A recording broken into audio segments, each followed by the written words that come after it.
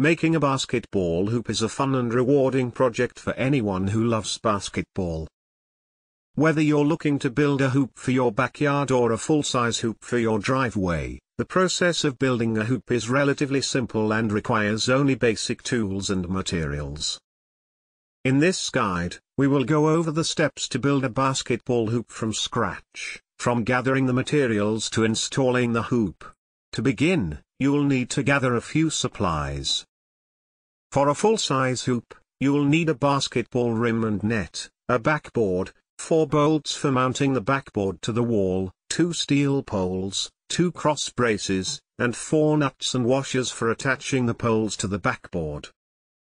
For a smaller hoop, you can buy a pre-made hoop or use PVC pipes and a net.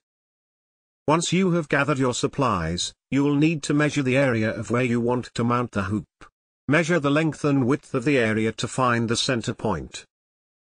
You can use a tape measure or a straight edge to mark the center point on the wall. Next, you'll need to mount the backboard. Using the 4 bolts and washers, attach the backboard to the wall at the center point you marked.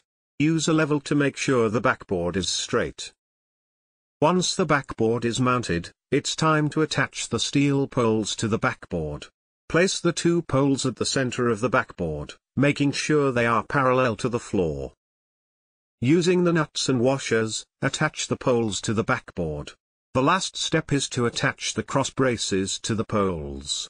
Place the cross braces on the poles and then attach them using the nuts and washers.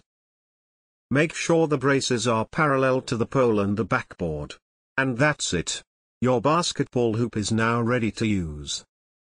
With the right materials and a bit of patience, you can make a basketball hoop from scratch in no time. Enjoy shooting some hoops.